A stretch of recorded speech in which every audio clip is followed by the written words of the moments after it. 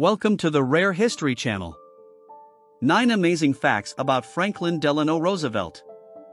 Most people know that Franklin Delano Roosevelt was the only U.S. president who served more than 2 terms. And that he was in office for most of the Great Depression and later, World War II. His New Deal coalition, fireside chats, and the paralysis that restricted his movement are just as famous as the lasting quote from his first inaugural address: "The only thing we have to fear is fear itself." Here are some other Franklin Delano Roosevelt facts they might not have covered in your history classes. Fact number 1. Franklin Delano Roosevelt was an avid collector. Born on January 30, 1882, Roosevelt had a lifelong love affair with postage stamps. He started collecting them as a child and later attended stamp shows, bought rarities from stamp dealers, and joined stamp clubs. He even designed a few stamps himself. "I owe my life to my hobbies, especially stamp collecting," FDR once remarked. Ornithology and collecting birds was another passion of his. Young Roosevelt received a BB gun on his 11th birthday. He then shot, stuffed, and mounted birds of about 300 different species in his native Dutchess County, New York. FDR also loved to go birdwatching, even while president. Number 2. His handicap was largely concealed from the public. In the summer of 1921, while on vacation in Canada, 39-year-old Roosevelt fell ill with what was ultimately diagnosed as polio, a disease with no known cure. Paralyzed from the waist down, he underwent years of painstaking physical rehabilitation to try and regain the use of his legs. Yet although he made some progress, learning to move short distances with the help of steel leg braces and a cane, usually while holding the arm of a companion, he would remain wheelchair-dependent for the rest of his life. FDR could not even dress or bathe himself. The public never knew the full extent of his disability, however, in part because the media rarely mentioned it. At Roosevelt's request, most images from the time show him seated in an open car or standing at a podium. When the occasional photographer did try to catch him in his wheelchair, Secret Service agents reportedly tore the film out of their cameras. Number 3. Roosevelt was distantly related to both his wife and 11 other presidents. An only child with maternal roots dating back to the Mayflower, Franklin D. Roosevelt spent a privileged childhood in Hyde Park, New York, prior to attending an elite Massachusetts boarding school. He then enrolled in Harvard College, where he began courting another Roosevelt, Anna Eleanor, his 5th cousin once removed, as well as the niece and goddaughter of his 5th cousin, then President Theodore Roosevelt, whom FDR greatly admired.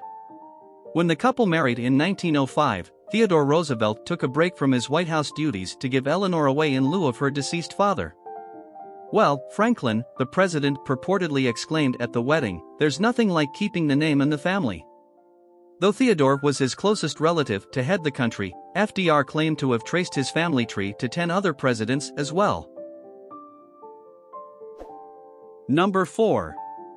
Maine and Vermont were the only 2 states that never voted for Franklin Delano Roosevelt. Landslides became FDR's specialty. When Roosevelt defeated Hoover in the 1932 presidential election, he earned 472 electoral college votes to Hoover's 59. The next race was even more lopsided. 531 electoral college votes were up for grabs that year, and Roosevelt claimed 523. He scored 2 more blowout victories in his 1940 and 1944 re-election campaigns. Of the 48 states that existed at the time, Alaska and Hawaii didn't join the Union until 1959, 46 voted for FDR at least once. But he never won Maine or Vermont. They backed the Republican nominee in all 4 races. Number 5. Franklin Delano Roosevelt was almost assassinated. During a Miami rally held on February 15, 1933, less than a month before Roosevelt's first term began, former bricklayer Giuseppe Zangara fired at FDR with a cheap revolver. "I like Roosevelt personally, but I don't like presidents," he claimed. Zangara shot 5 people attending the event, including Chicago Mayor Anton Cermak, before he was subdued. He missed Roosevelt entirely. Number 6.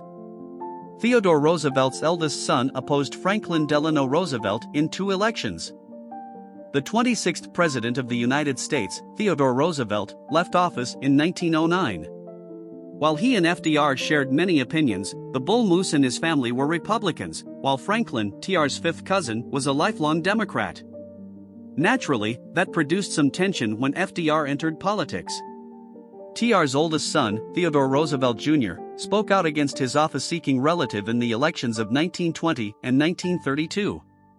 "Franklin is such poor stuff," said the younger Theodore, "it seems improbable that he should be elected president." Number 7. Franklin Delano Roosevelt appointed the first woman to serve in the U.S. cabinet.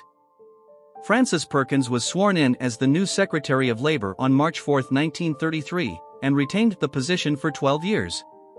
Perkins, an architect of the New Deal, had already been working for Roosevelt. She was appointed Commissioner of the New York Department of Labor in 1929 during FDR's tenure as that state's governor. Number 8. When Fidel Castro was 14 years old, he petitioned Franklin Delano Roosevelt for $10. "My good friend Roosevelt, sick, I don't know very English, but I know as much as I write to you." So begins a handwritten letter the White House received from Cuba's eventual dictator back in 1940. Castro was a teen at the time, but already ambitious. He asked FDR for a $10 bill Green American, sick, because I would like to have one of them.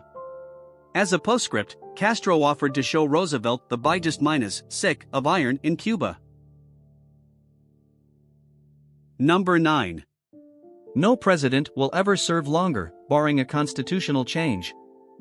When George Washington decided in 1796 that 8 years in office was enough, he established an unwritten rule that would stand for nearly a century and a half.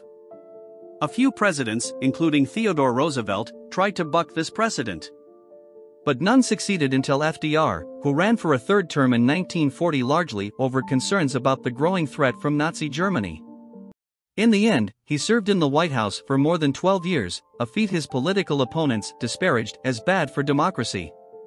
With Roosevelt's tenure in mind, momentum grew for the 22nd Amendment, ratified in 1951, which declared no person shall be elected president more than twice.